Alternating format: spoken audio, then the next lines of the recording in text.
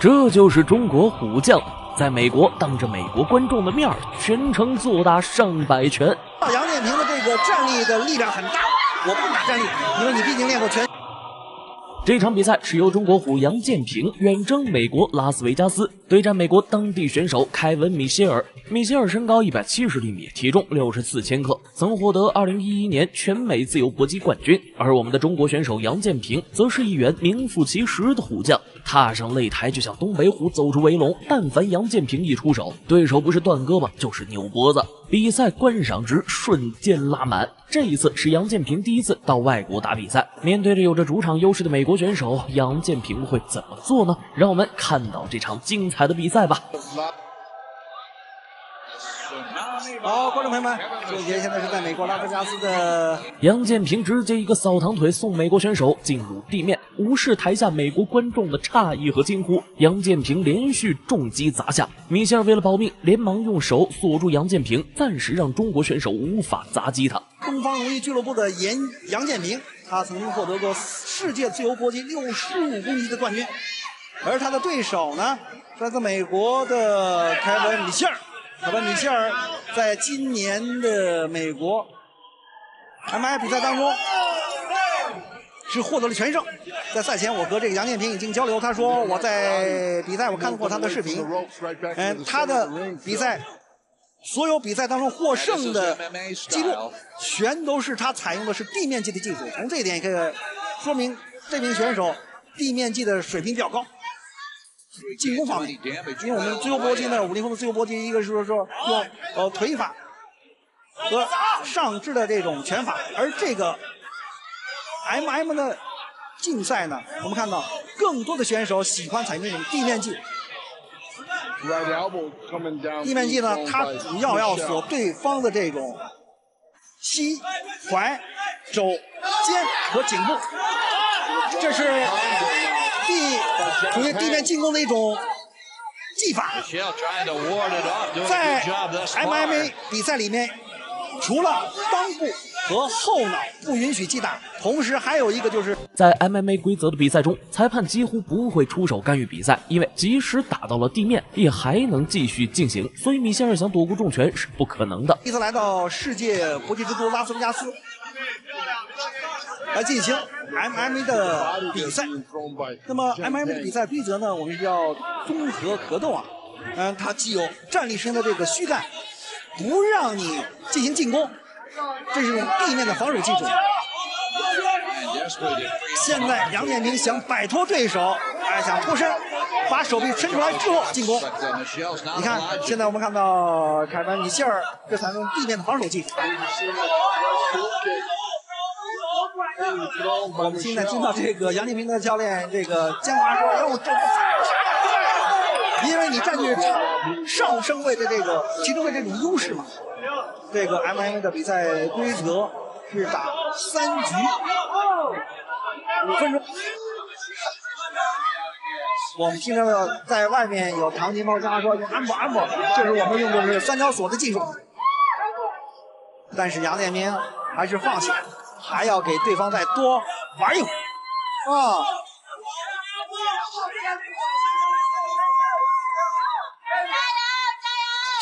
果然，杨建平很快就摆脱了对手的压制，当即使出重拳砸在对手的脑袋上。美国选手这样还能好？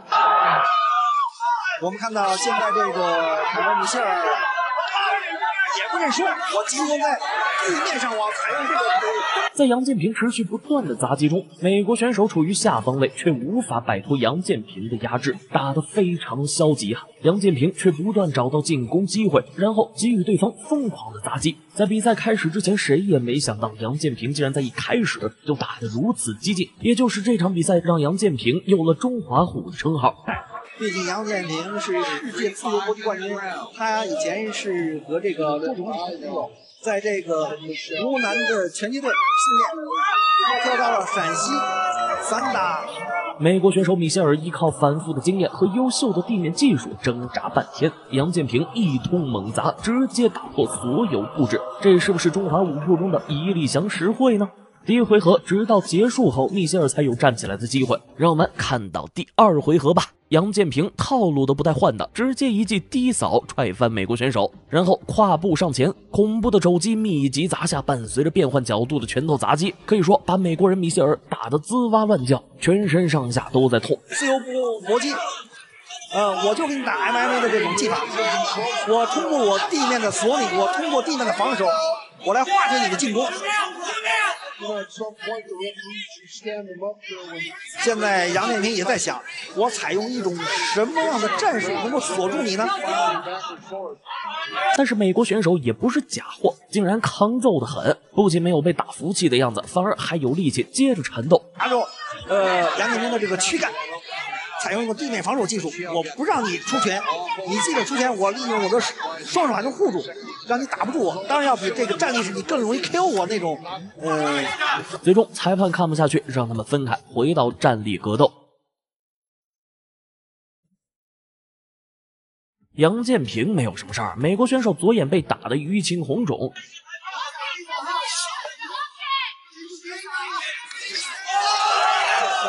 今天这个杨建平怎么打怎么是我们利用这个正拳，而是把五指分开，用摆扫。好，这时候这用我们看这反关节的技术，我们看到没有？对方还在坚持，吗？还能坚持住吗？我们看到杨建平看不看？我们说一个木村。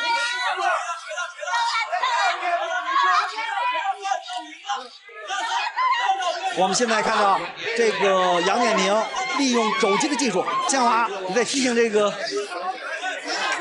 杨建平防止这个凯文米歇尔来锁对方。美国选手还在纠缠，杨建平怒了，直接旱地拔葱，这一力量太恐怖了，竟然直接抱起了一个成年男人，还在空中翻腾180度，全场彻底沸腾起来。杨建平根本无法左右比赛，因为他压制不住自己暴揍对手的手。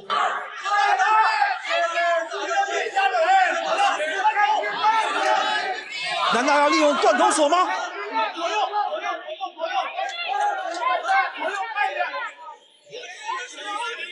因为我们现在看到这个凯文米歇尔把自己这个颈部可以说紧紧的护住，他也怕这个杨建平利用我们说断头台那个锁他的喉部。现在杨建平在找合适的体位和机会，想锁对方，因为现在凯文米歇尔，现在我们看到刚凯文米歇尔是利用一个3点支撑的位置，因为你不能用膝击打我的头部。他很聪明，今天美国的凯文米歇尔采用的是地面的防守技术，一个进攻，一个防守，在今天的比赛当中展现的是淋漓尽致。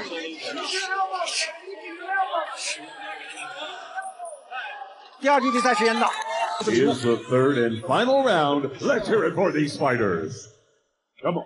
比赛来到第3回合，这一次的杨建平依旧延续前2个回合的强势，又是打出一记扫踢，第3次把米歇尔踢翻了。这场比赛之后，美国选手米歇尔估计对杨建平的腿法有十分深刻的感悟，让他拍地认输。在这个 MMA 比赛里面有这么几种这个比赛阵容，一个 KO 对手大家就知道了，那么 TKO 包括尽力获胜，还有一种就是对方主动的拍地板也好，拍你的肩也好，我3下认输。还有一种就是由义务监督认为本场比赛双方不能再进行比赛了，终止比赛。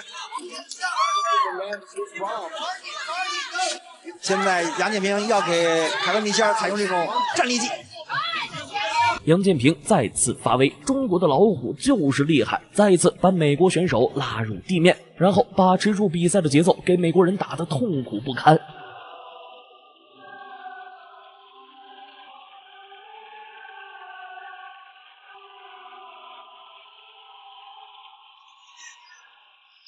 今天杨建平的技术可以说是力量，包括你的拳法都发挥出来，需要你下面要发挥。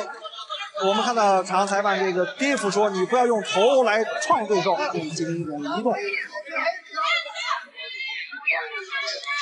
这是我见到杨建平，第一次要打满3局，因为我看他们那几场比赛都是在前2局就结束战斗，漂亮，又是一个夹颈摔啊！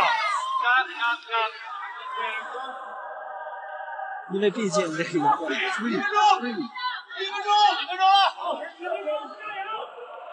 我们现在听到场边的队友，美国选手无论怎么挣扎，使出多少地面技术，都撼动不了中国猛虎杨建平。已经没有太大悬念，只要杨建平，这种就是继续发挥下去的话，会赢得这场比赛的胜利。但是我们希望杨建平采用的是一种地面的进攻技术的一个过程，我们说是三角锁也好，防守动作，就利用一种地面的柔术的技术，来让对方认输，那这样更加的精彩，更加的好看。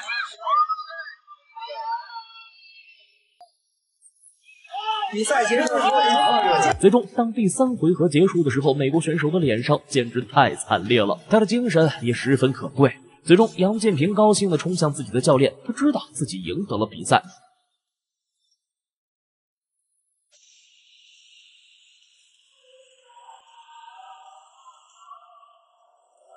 果然美国裁判也没有二话，直接宣布中国选手获胜。大家喜不喜欢这场比赛呢？谢谢大家的观看，喜欢的话长按大拇指点赞就是最大的支持。再会。